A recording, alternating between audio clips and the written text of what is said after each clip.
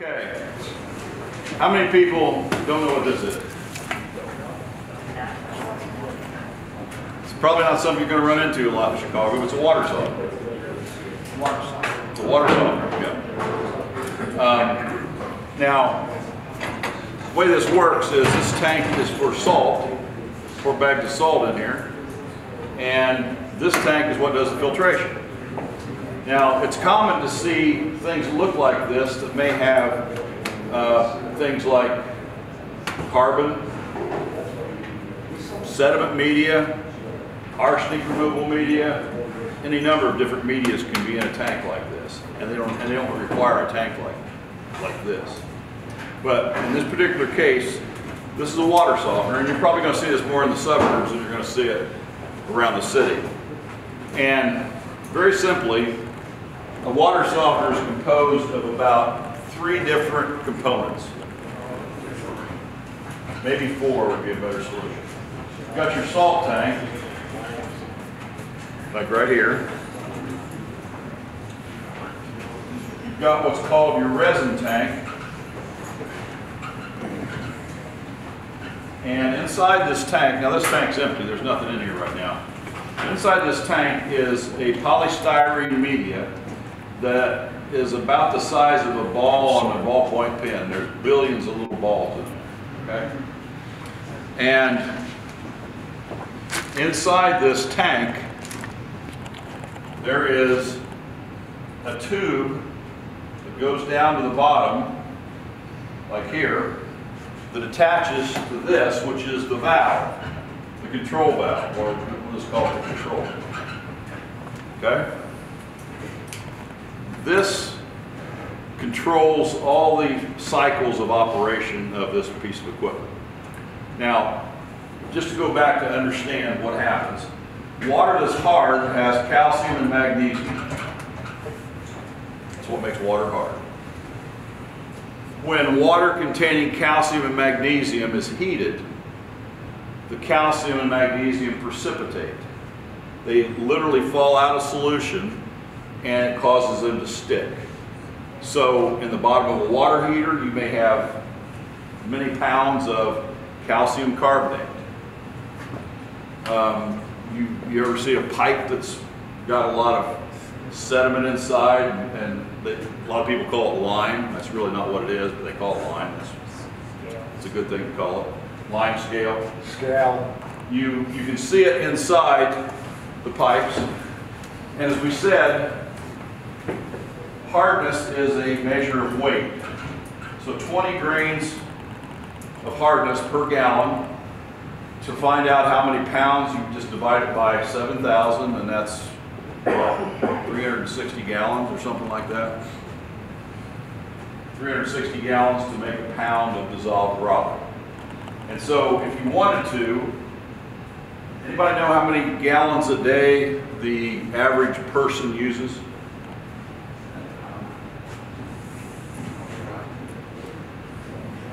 Somewhere between 75 and 100 gallons a day for flushing toilets, brushing your teeth, washing dishes, washing clothes, showering, doing all this. If you're on the conservative side, it might be 75. If you're not, it might be over 100. A few years ago, the American Water Works Association said it was up to 106, but we typically don't see that. But just to give you an idea of what can be in water, it's not unusual for us to see water that has 40 grains per gallon of hardness. Okay? If there's a family of 4, that means they use 400 gallons a day, times 40, that's 16,000 grains of hardness a day. Divide that by 7,000, because it takes 7,000 grains to make a pound, and that's about 2,200, it's about 2.2, I'm sorry. 2.2 pounds of dissolved rock, calcium and magnesium, you're running through your plumbing system a day. Let's just round it off to 2. In a year, times 365, you've got about 750 gallons or 750 pounds of dissolved rock that went through your plumbing system if you have 40 grain hard water. Imagine what that can do to a system. It wreaks havoc. You don't typically see it in Chicago and some of the immediate suburbs, but you'll see it out farther. You'll see some really hard water. So what a water softener does, it takes that calcium and magnesium out of the water, and typically you're going to regenerate it with sodium or salt. And what the salt does is, you've got a little resin bead right here. It's about the size of a ballpoint pen, but for the sake of comparison right now, we're going to say it's this big. Resin, when it comes from the manufacturer, it has a positive charge. It has a sodium charge. It's fully charged. When you dump, when we send these out, when you buy one of these, there's a funnel. You pour the resin in. There's a little cap that goes over. There's a tube down the center. And there's a little cap that goes over the tube, so you don't want to dump the resin down the tube. This tube right here, okay? The distributor tube. This is just a one-time use, throw it away after you're done. Or you can wear it, whatever you want to do. I used to wear one of those at school, and it was a little more pointed. So it's got a positive charge of sodium. When the water containing calcium and magnesium comes in contact with the resin bead that has sodium, they want to play musical chairs. They just want to trade places.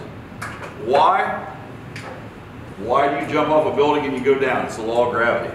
This is the law of ion exchange. Both of these, sodium and calcium and magnesium, have a natural affinity for each other, and in the presence of each other, they want to trade places. So what happens is the calcium and magnesium jumps to the resin bead, and the sodium jumps to the water. And that's just the way it works. It's really simple. They just trade places. The music starts playing, the water starts running, musical chairs, and they trade places. Now, this tank is about half full of resin. It's not filled up all the way, because what happens is the water comes in right back here. This is what's called a bypass valve. It's in service when it's like this. I'm going to put it in bypass, it's like this. Just bypasses like that. So the water comes in, there's a little arrow on here. Don't hook them up backwards. There's a little arrow that shows the direction of the water coming in. When the water comes in, it comes in the top of this tank. And as it goes down through this resin, it comes to the bottom, and at the bottom of the distributor tube, if you can see, there's real fine slots in there. Small enough to keep the resin out, but large enough to let the water get in. And this is sitting down here at the bottom. And what happens is, as the water comes through here, it gets out down here, it comes up the tube, and comes out to the house, and the water's softened. Okay? Now, there's only a finite amount of resin in here. So it's important to size the system so that that resin can soften for 2, 3, 4 days before it needs to be regenerated with salt. So what happens is, as the water comes through here, obviously the top resin gets exhausted first. It gives up its sodium charge, and the calcium and magnesium sticks to the resin. It can't soften any more water at that point. And as days pass or hours pass, whatever, you get down here and maybe there's only 30% left. It's time to regenerate. It's time to regenerate. It's time to recharge. Humans recharge by sleeping. This doesn't help. Sleeping doesn't help this. What this needs is it needs to do this in reverse.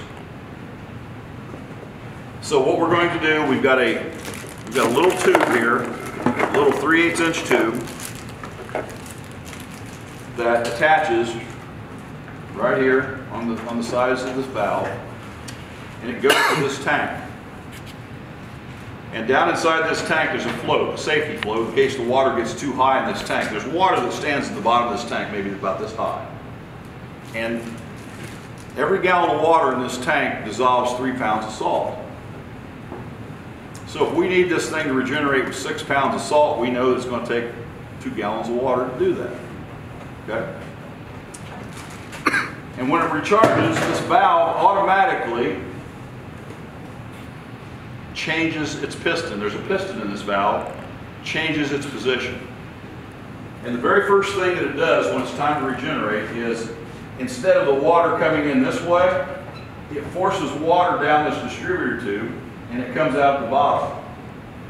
The reason this tank is only half full is we have to have room for expansion. We have to have room for that resin to lift up. Any debris that's accumulated in here, iron, turtles, fish, whatever, it's going to lift it up and float it out. It's going to help get rid of any film, any bacteria, any algae, and yes, it does help get rid of some bacteria too, although this is that's not what it's for. So that's the very first cycle of regeneration. It's called backwash. And backwash is very important. The very next cycle is called brine. And again, the piston changes its position and it forms a suction. There's a nozzle and venturi right here. And it forms a suction from this nozzle and venturi and sucks the brine water from the brine tank into this tank, sifts down through the resin, and again they play musical chairs. The sodium jumps to the resin bead, and the calcium and magnesium jumps to the water stream, and it goes down here and then goes out to a drain. There's the drain. It's a 1/2-inch drain. This has to be connected to a drain, and it needs to be connected using an air gap. Does everybody know what an air gap is? I think Chicago code and every plumbing code in the country requires that. So at that point, the resin has been refreshed. All the contaminated resin is now recharged and ready to go. This is a process that can be endless. It can go on and on and on. If you set the system up right, if you calibrate it properly, set the salt right, it becomes very easy to do, and we'll do it for years upon years upon years. Technologies came a long way in the last few years, and this system now programmed with a smartphone. And you might say, well, I don't need anything that fancy. It's really not fancy. It just makes sense.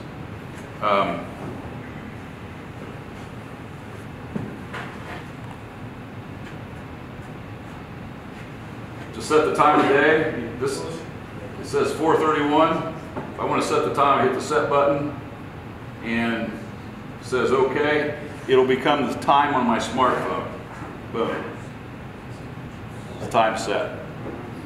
Now, the nice thing is, this will tell you how many gallons a minute you're using, how many gallons a day you're using, and it gives you the historical data over how many gallons you've used the last 30 days or since historically it was installed. I can look at this, and if I've got all the water in the house off, and yet it says I'm using a gallon a minute, what does that mean? I might have a toilet running, right? So there could be leaks. So this isn't something fancy. This is a very valuable tool. Again, we talked about regeneration. Here's what it does when it regenerates.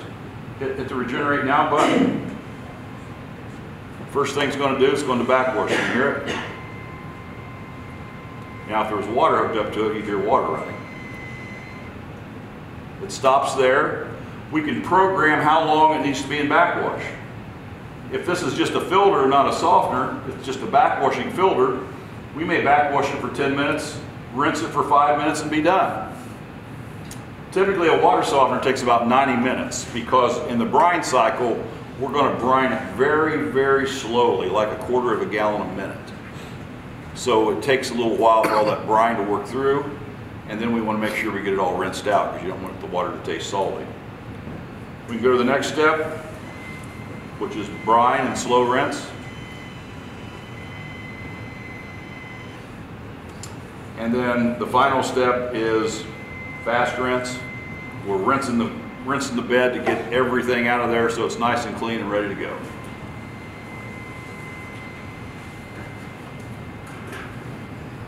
And at that point, the very last step is brine refill. How many minutes we set this for, it's going to refill at 1/4 gallon a minute. If we set it for 4 minutes, that's 2 gallons, or it's 1 gallon rather. If we set it for 8 minutes, it's 2 gallons.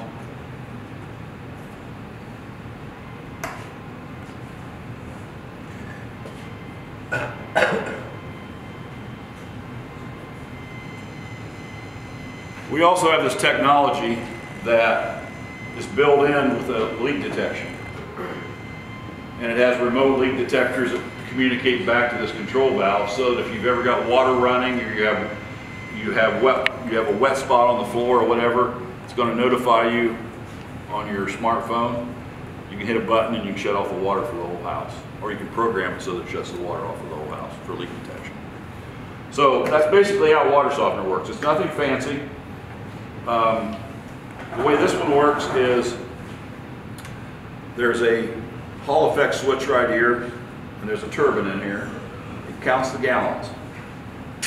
And we know how much resin's in here, we know how much water can soften. That's why it's important to have a good water test, because we need to know what the hardness is.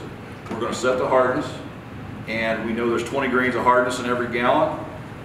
We know how many gallons, the computer will calculate how many gallons can go through it, and it will automatically regenerate when that preset amount hits. Typically, we regenerate it at like 2 o'clock in the morning when people are sleeping and not using the water. Okay? There's only one moving part in here, so there's really nothing to fear. There's not much to go wrong. It's very simple. We've taken a lot of the fear out of it by using the smartphone. A lot of times, does anybody here have a water softener, by the way? So a few people do. Do you remember how to set it? I do. Okay. Mine's like manual. Okay. A lot of people can't remember how to set it. Power goes out, they don't remember how to set it. The daylight savings time comes and they don't know how to set it. With this, go to your smartphone, set, boom, it becomes the time of your smartphone. So unless your time's off here, your time's not going to be off here. We use a tank just like this to take out iron, sulfur, and manganese as well. And typically, what we'll do with something like that is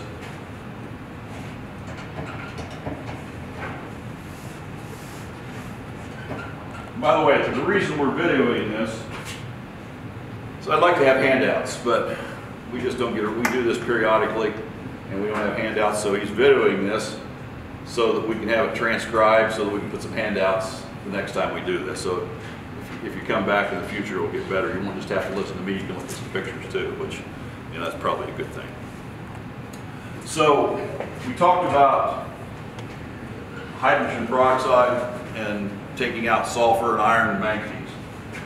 Essentially, we've got a tank that looks just like this. We've got a water meter, and we've got a solution tank that has a chemical feed pump on it.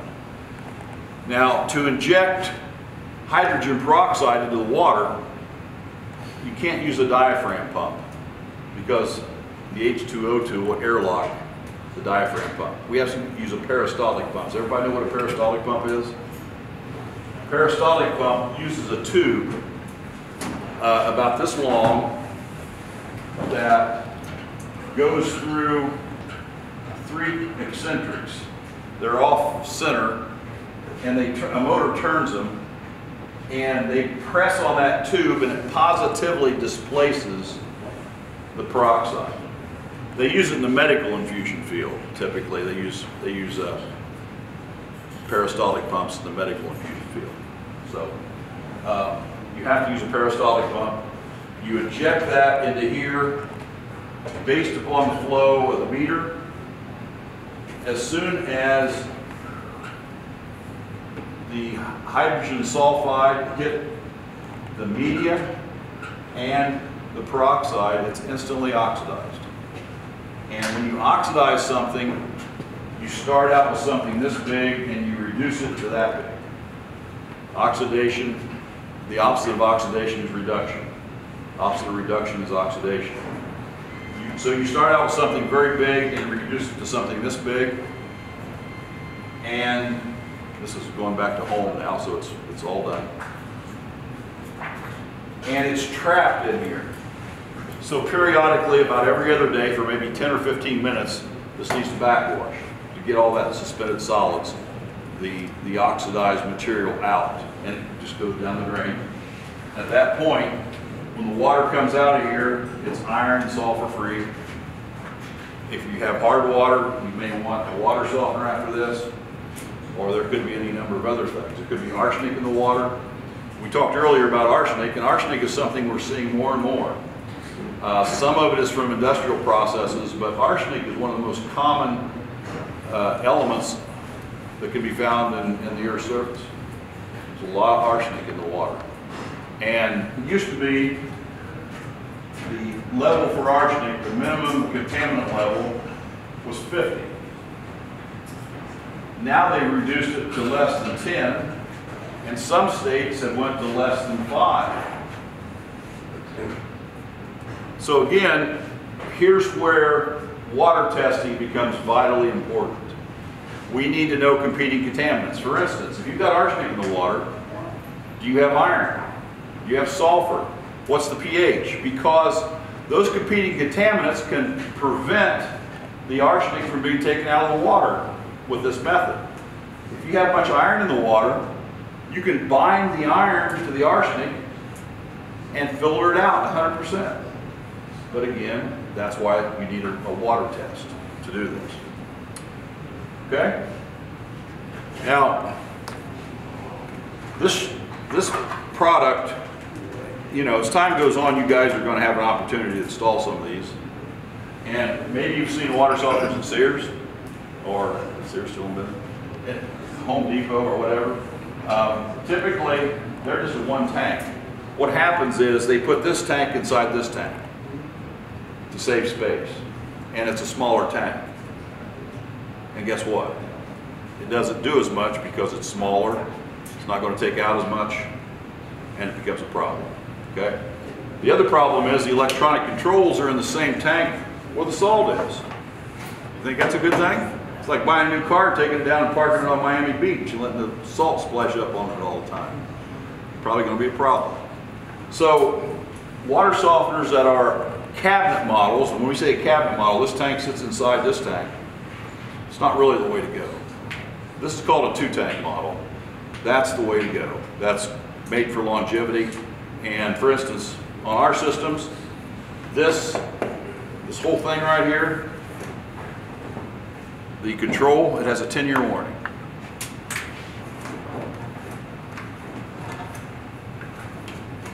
And that's how easy it comes off. How much is that for control? Pardon? Control, how much is that? The control retails $4.99. That's what retail is. So you can buy that. I mean, people do buy this and put it on other water softeners. With most of them, it is. Yeah, these threads on most water softeners are 2.5 inch. Now, see this distributor tube? Everybody see that? Yeah. That's where the water goes through. That's 1 inch inside. And that's where this connects up. So it's got a O-ring right here. Put a little silicone on that O-ring. This is an upper distributor to keep the media from coming out. Okay? So it goes on like this, slides down. I don't have any silicone with me, so I'm not going to put it on. But does everybody know why you use silicone instead of Vaseline?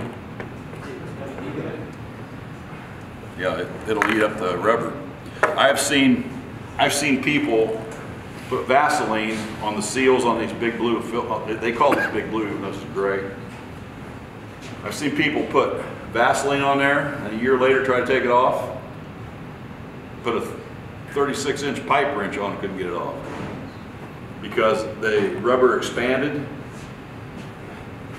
You're just not going to get it off. So we always suggest silicone. We have tubes of silicone. buy a 5-ounce tube. It lasts 10 years probably. Don't use very much, but it's a good thing for plumbers to carry, and I know most plumbing supply houses have it too. This is very easy to test, to diagnose, to set up. It's very intuitive. I suggest reading manuals. I mean, you can program this with what I call the dinosaur buttons, but why? You've got a smartphone, just program it with that. In 30 seconds, you're done. And again, this is the funnel that we use. You notice a little bit of a dull sheen on here. Obviously, this is just protective. Inside the brine tank, I mean, you want to make sure that the fittings are tight, secured. We use a push-in fitting on here, the quick connect John Guest type fittings in here. Just want to make sure that it's connected up well, connected up to there, and the drain with an air gap, and you're done. Very simple, not difficult at all. Any questions so far? Do you recommend replacing the resin ever? Well, I mean, it depends. This particular model has a lifetime warranty on resin. We use a special 10% cross-link resin, which lasts a lot longer. Is it going to last a lifetime? Maybe, maybe not, but it's going to last a long time.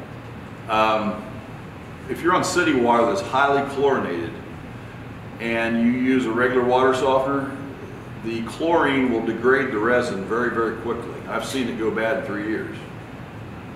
So if you've got, they cross-linkage is how they rate resin and what the percentage of cross-linkage is. Some is 6%, 7%. The best resin is 8%. The very best resin is 10%, and that's what we use. We use 10% cross-link resin across the board. Lasts a long time. But on heavily chlorinated city water, it might only last 10, 12 years. I mean, I'm talking heavily earlier about competing. You want to get the chlorine out before you run it through the softener. Put a carbon filter in. So we specialize in using, I mean, it's very common on city water to use a carbon filter and a water softener after it. And then you're going to have some really, really good water that's clarified, clean, pure, clear, and smells good, tastes good. But again, you may not like the taste of softened water. I don't. So for water that is softened, or for water that's of unknown quality, can you grab the RO back there, Gerard?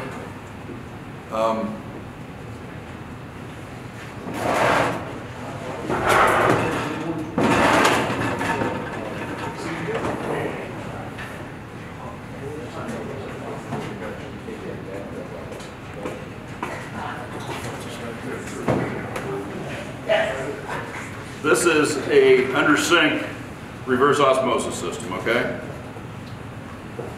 And you know, it's really not. Has anybody in here ever installed one of these? 1/4 inch. It's a 1/4 inch feed, 1/4 inch to the drain, 3/8 to the tank, and 3/8 to the faucet. This is a ballast tank. It's rated at 4.5 gallons. It probably holds in the real world a little over 2 because it's got a bladder in it. So at any given time, you're going to have about 2.5 gallons of water on tap. Comes with its own faucet,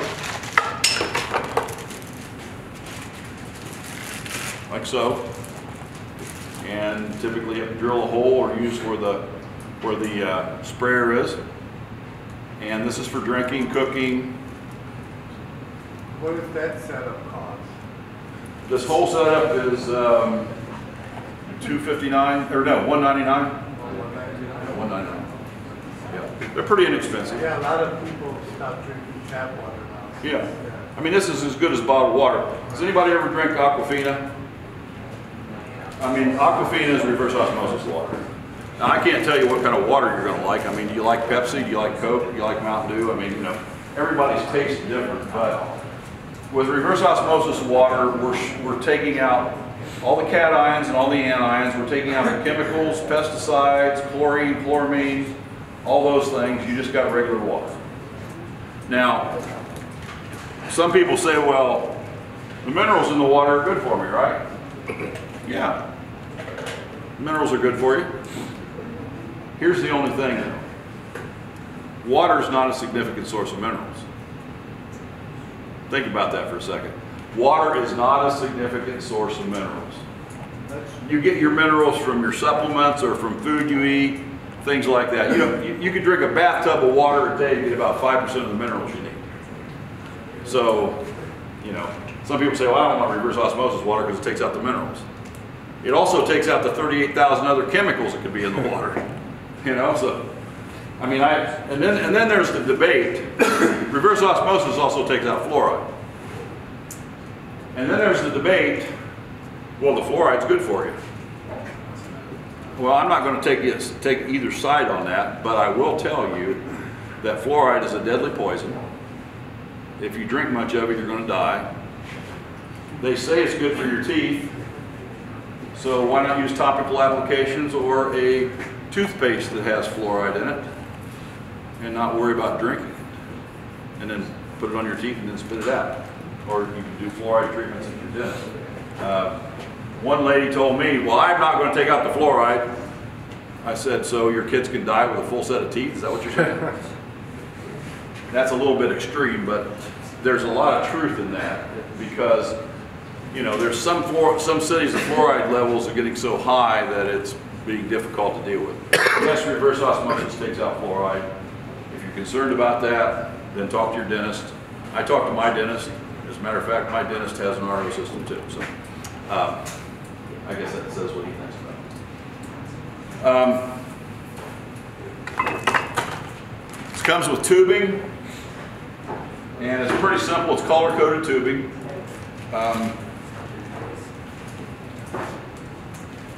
And these are the, by the way, we were talking about 2.5 by 10 inch cartridges, housings. These are the 2.5 by 10s, okay?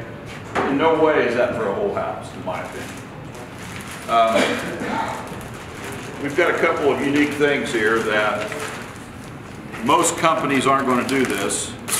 We did this ourselves for so long that we pretty much are resigned to doing it the right way or not doing it.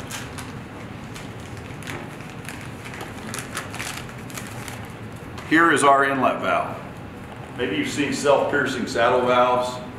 They probably should be illegal if they're not, because they're going to leak. What this does is where your tube goes in, just take it loose, put the nut over here, the ferrule and the nut, screw this back on.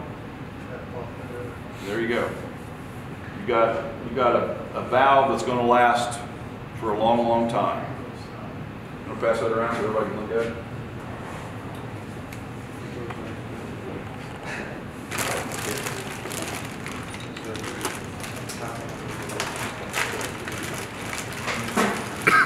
Then we've got a drain saddle that goes around your tailpiece under your sink, and it's good. Let's just look at a double bowl sink here. Maybe you've got a disposal on one side. It's always best to put this on the other side, away from the disposal. And if you're putting this under the sink, you need an air gap faucet. There's a faucet that has a built-in air gap so that the water can't back up from here into the RO system. So you need an air gap faucet. This one does not have an air gap faucet with it. A lot of people don't like to use air gap faucets because they're a pain in the neck, but it's the plumbing code. And if you're going to do it right, you got to do it with an air gap faucet. On the tank,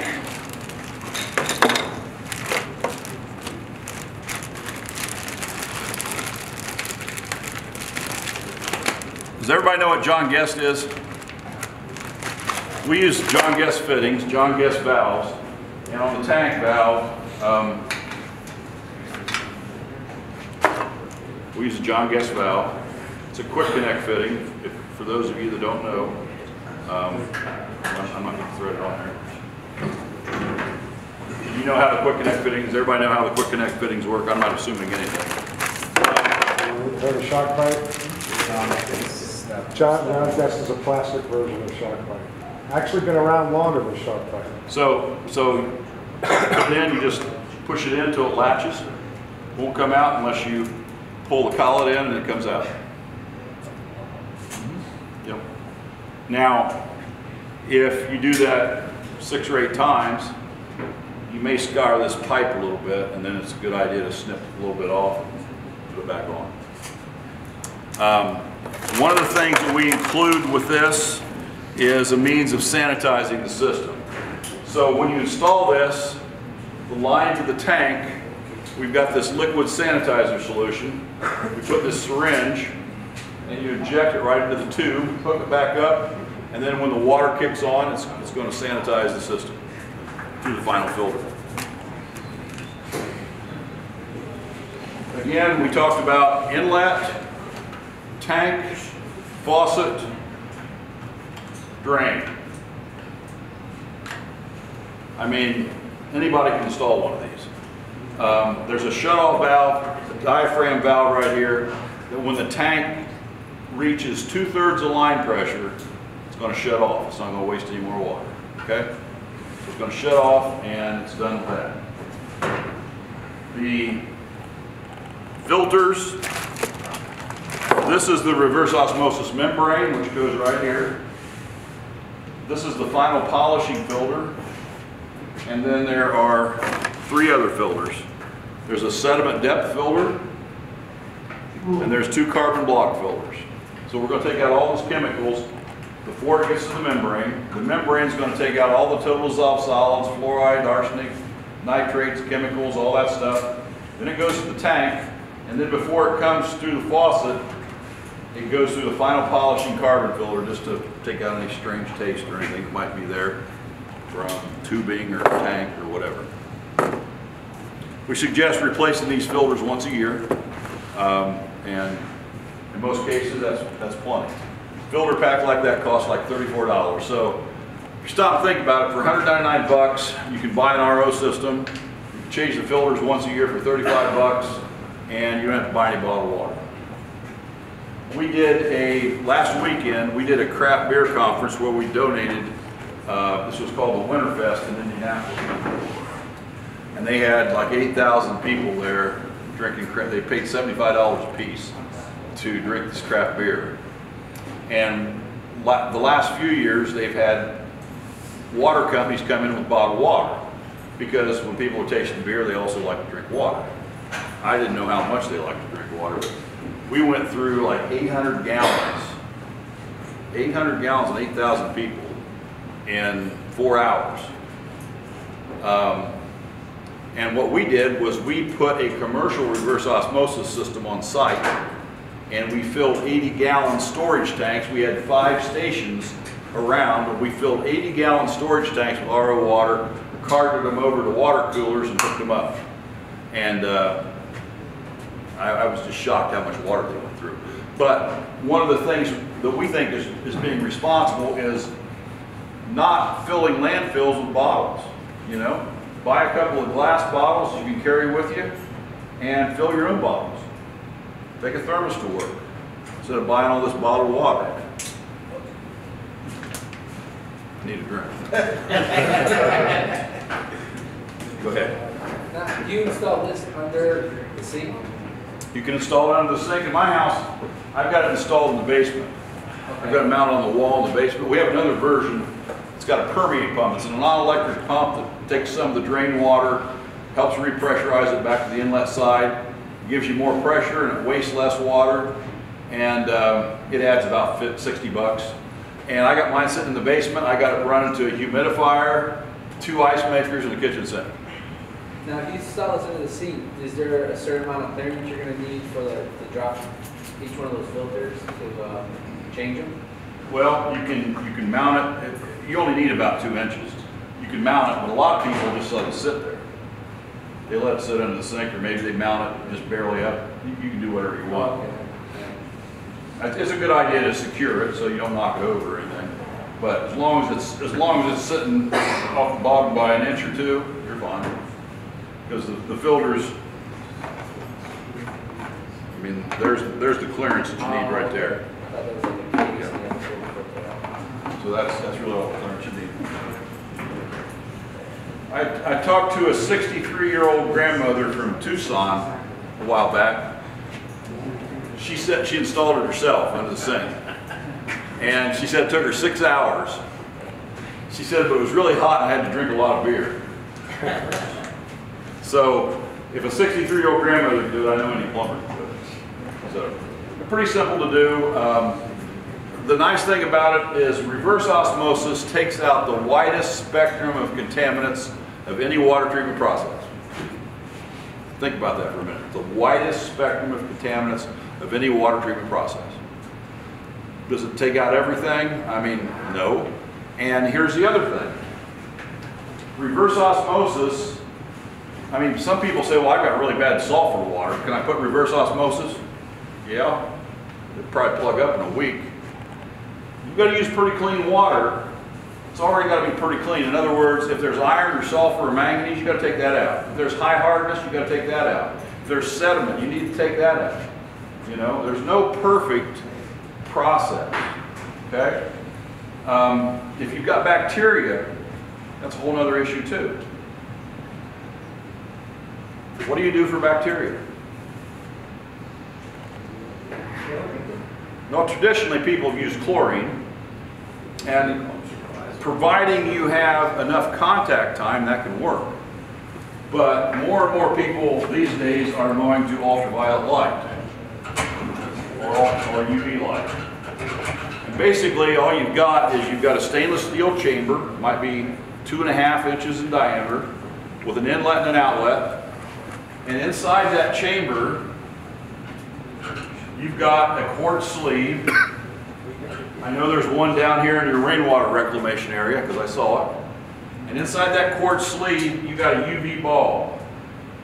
And that bulb is at 256 nanometers. That's the wavelength. 256 nanometers. That's known as the germicidal range. What happens is you have, and water may come out here, may come in here. That quartz sleeve prevents water from touching the bulb, and yet the quartz allows transmission of the ultraviolet light. When UV light hits any microorganism, it messes up its DNA. It totally wipes out the stages of their DNA, and the bacteria dies. They can't live. Now, a caveat, again, water's got to be pretty clean, or the little critters can have things in the water they can hide behind. You've got sediment or iron or sulfur in that water, or have tannin that the water's discolored, or high turbidity that you can't see through the water. Them little critters can hide behind there and you're not going to kill them. So typically, if you're doing ultraviolet, it's going to be the very last step of any water filtration process. It's going to be the very last. You want to clean that water up as much as possible. In fact, this could be a typical well water system that you might see. You might start out with a 5 micron pre-filter like this, okay? And then maybe we're going through a hydrogen peroxide system where we're going to inject hydrogen peroxide here. And then we're going through a water softener with a salt tank right here. And then maybe we're going to come out of that and go through another filter again. This would be a 1 micron, just like this, to really tighten that filtration down to make sure there's nothing in that water. And then at that point, you might have the ultraviolet light.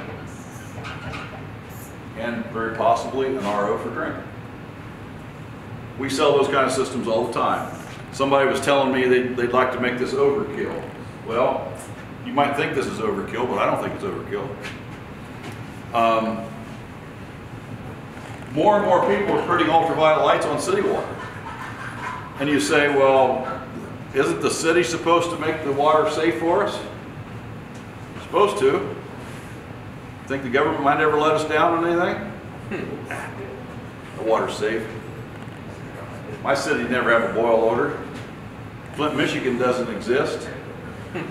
You know, I mean, lots of problems in the water, and we need to realize our infrastructure is aging, our water delivery system's aging, and if we're going to treat all the water as if it's going to be internally consumed, which 99% of the water that comes from a water treatment plant is not for internal usage.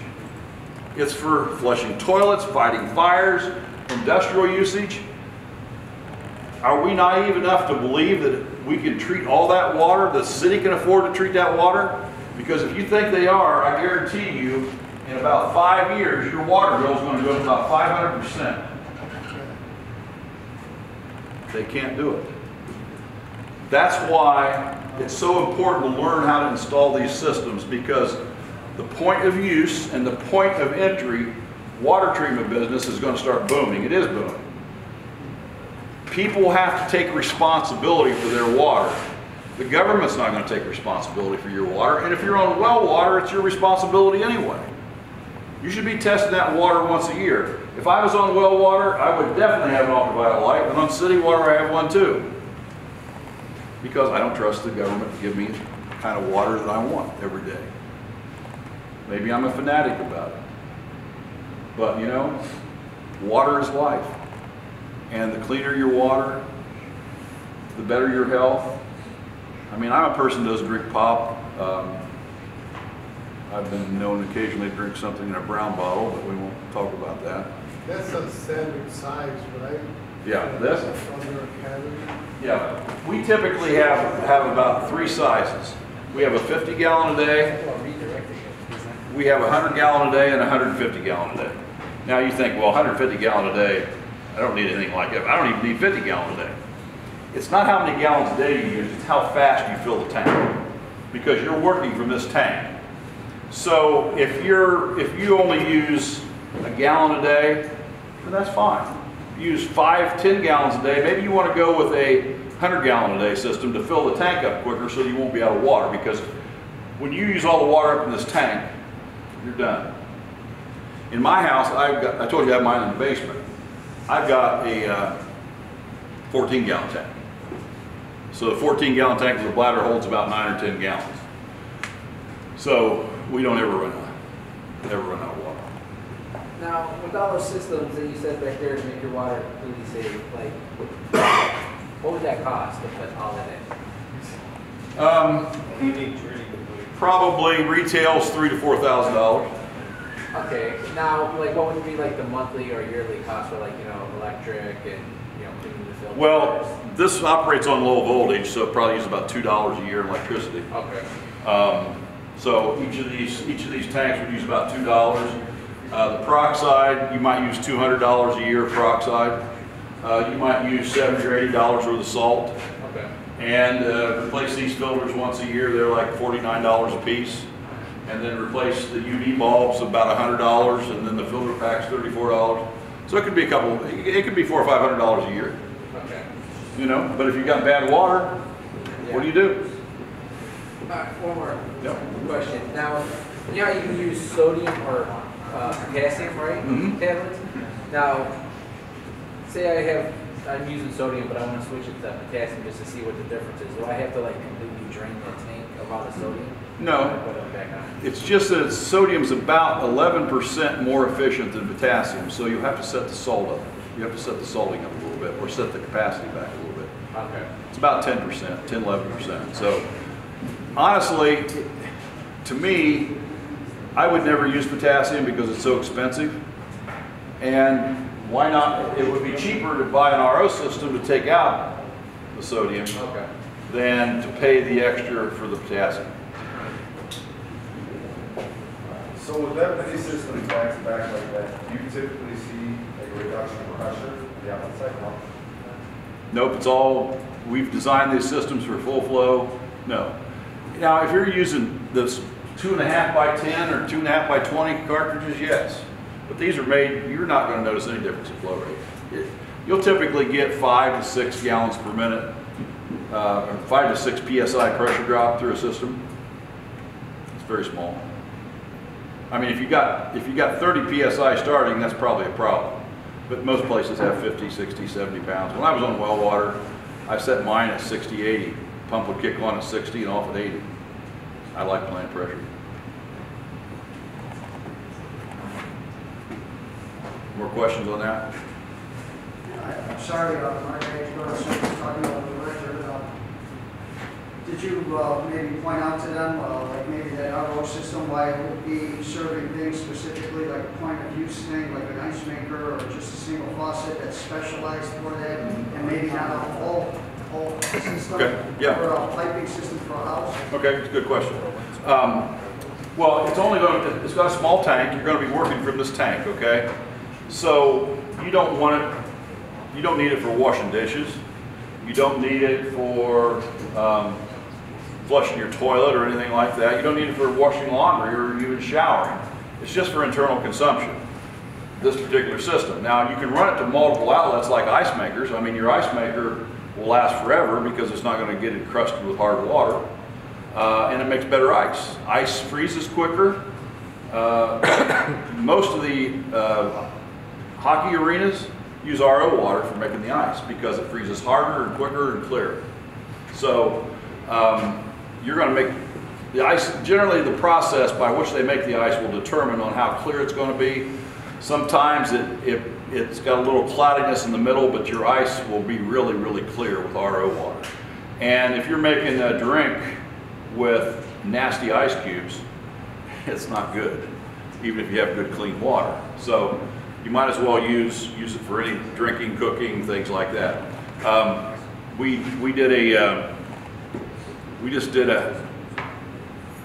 We do installations like locally in the Indianapolis area, and we just did a installation for I can't say who it was, but he's a former quarterback that just retired.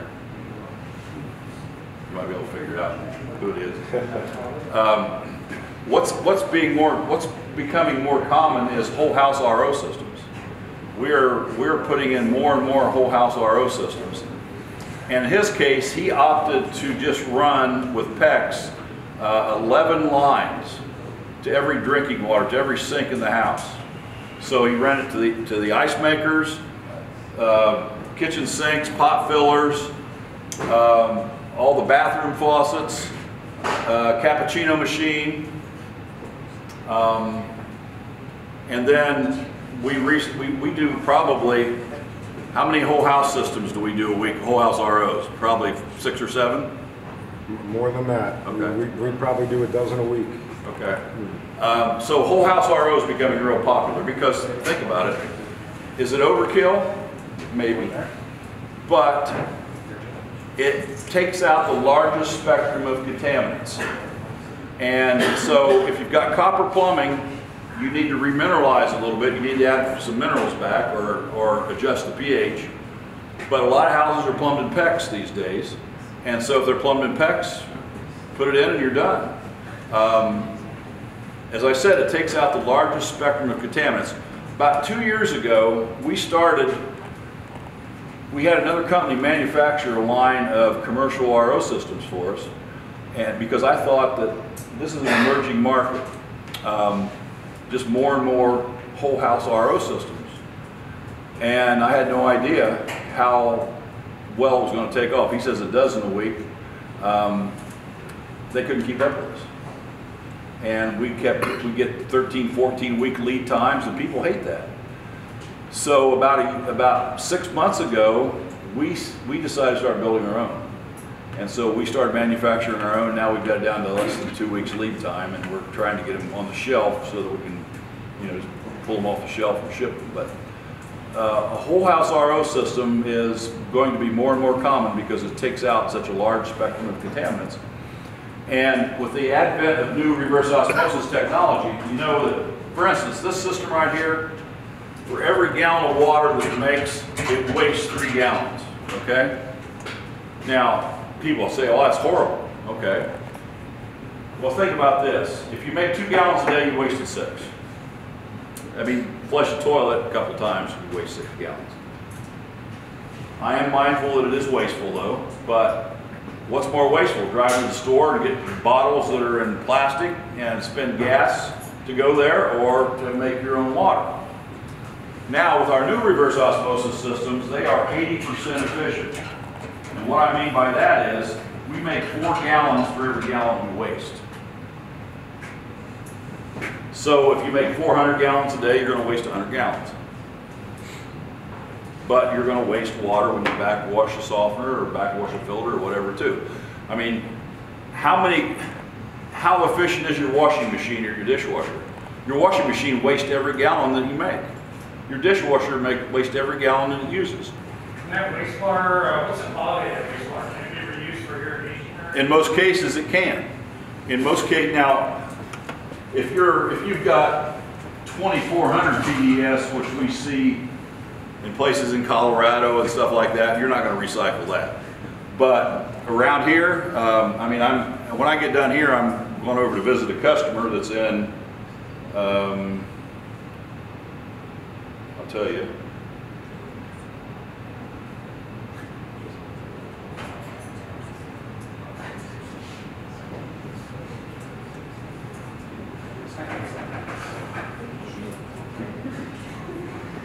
Find where it's at.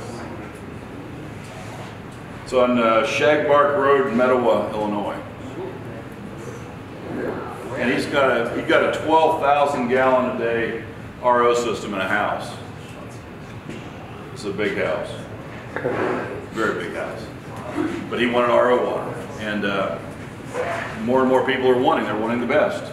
The next thing that's coming is alkaline water, and we're coming out with. It's called Libation Hydration Technology. We're coming out with a new alkaline water that is designed to hydrate the body quicker. Athletes use it for recovery. We're using it in Indy Racing League this year because, you know, like in an Indy car, you're only allowed 1.5 liters of water.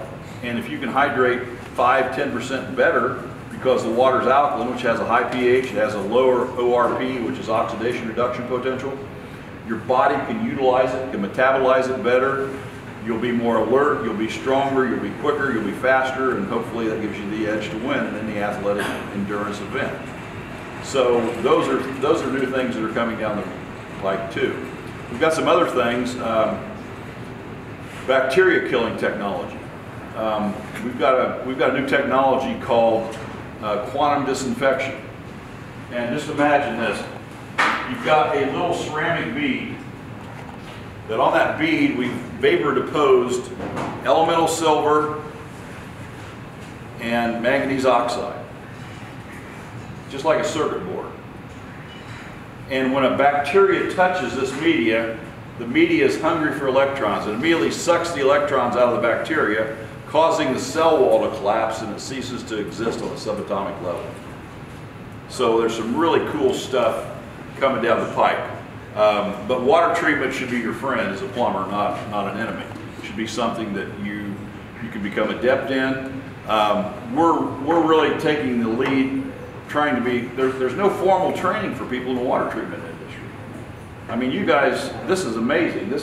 I mean, we came in here and see this center, it's amazing. I mean, I hope you guys appreciate it because this is quite a chunk of change to build it, and this is a state-of-the-art. I don't know if I told you the story or not, but I was a plumber, and you know, I appreciate this kind of stuff, and it's pretty amazing what they're doing for you here. We don't have any formal training in our industry, so we're kind of taking the lead. We're coming to you and doing this. He's videoing what we're doing. We're going to start making videos. We're going to start making manuals. And we're going to try to take the lead in doing this training because so much of it is just on the job training. There's no formal training. And you guys really should be thankful about this formal training that you got because it's pretty awesome. And Mark, can you go over the anti-scalant with the whole house and the truth about salt-free? So when you're doing a whole house RO system, used to be, we always had to use the water softener. And you definitely want to take out the chlorine if you're on city water. So typically you're going to have something like this, full of carbon. But nowadays, we're not using water softeners anymore. We are injecting an anti-scalant ahead of the RO. The reverse osmosis membrane rejects the anti-scalant, but it prevents the membrane from scaling. So instead of having to haul salt, we've got a 32-ounce bottle of anti-scalant you mix with 15 gallons of water. It might last you 6 or 8 months. And we inject that anti-scalant ahead of the reverse osmosis membrane so that you don't get any scaling. It maintains the efficiency of the system for years and years. And so a typical whole house RO system will include a reverse osmosis system, which is about this big. It'll include a carbon filter. It'll include typically a 140-gallon storage tank, a UV, and a repressurization pump, because this is an atmospheric tank. And those are the key components. Carbon filter, an anti-scalant, which is a chemical injection pump, the RO, the storage tank, the UV, and the booster pump. And we have packages where the UV, the booster pump, and everything are built into this. So really, it's pretty plug and play. It's pretty simple to do. And it's, a lot of people, you're going to hear about it. They don't want to use softeners because of the salt. Mark addressed it earlier. You're going to hear people asking me for salt-free softeners. Well, they don't exist. But you can prevent some of it, and that's why they might put the anti-scalant in to protect the membranes. But salt-free softeners don't exist, and Mark can go. There's a lot of misinformation out there. There's a lot of people, not as many now as there were a couple years ago, but the Water Quality Association, I don't know how many of you are familiar with that, but the Water Quality Association is a trade association for the water treatment industry. They're located in Naperville, the National Association is. And they have now put out formal mandates that members cannot call a product a salt-free water softener if it doesn't soften the water. And there's a lot of people that are selling systems that they say are salt-free softeners, and they do not soften the water whatsoever.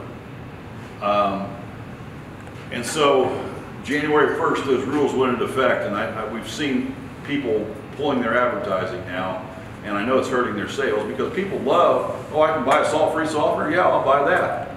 Well, they get it and find out it doesn't soften the water. But, you know, that's something to think about. If you see somebody that says they have a salt-free softener, the odds are that's not true. Well, not the odds are, it's simply not true. It's not true, it's false. How do they get away with it? I don't know.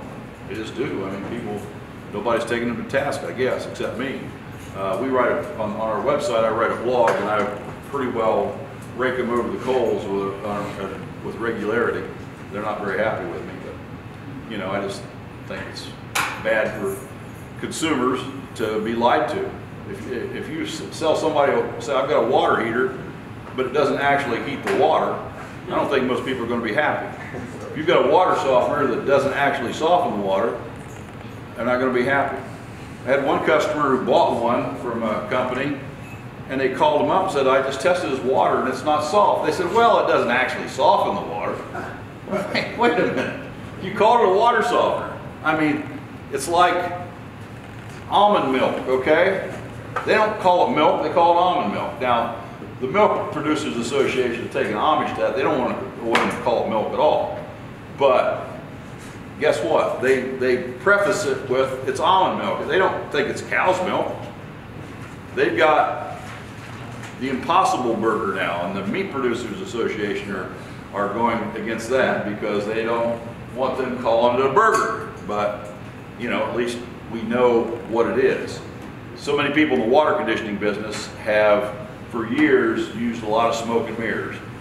I remember a few years ago, I was invited to speak at a car dealership. They had about 200 salesmen, and they invited me in, and you know how they, when you're introducing somebody, you know, and how they say how great they are and all the lies they tell about them. Well, they were introducing me and, you know, saying, you know, some Mark Timmons, blah, blah, blah. And I get up there and I said, you know what? That's not really why I'm here. I said, used car salesmen have a bad rep. You know, they don't have a good reputation. So your boss looked high and low and tried to find somebody in another industry that was worse than a used car salesman, and all he could come up with was a water treatment guy. But some of these guys are just, I mean, they're scaring people to death when they get to people's houses. You don't have to scare people to death, you just have to tell them the truth. The truth is, our water quality isn't what it once was. We have the technology to fix it, and if you want to do that, I can help you do that. And some of you right now think, well, I'm not really going to be involved in water treatment. I guarantee you, many of you are. As time moves forward, you're going to be involved in it more than you can anticipate. So I'd urge you to embrace it, take that opportunity to move forward, and that's why we're here. What I'd like to do is, if we can take another 10-minute break, Yep. and then come back. If you have any questions specifically, we'll address them, and then I've got a couple final things to talk about.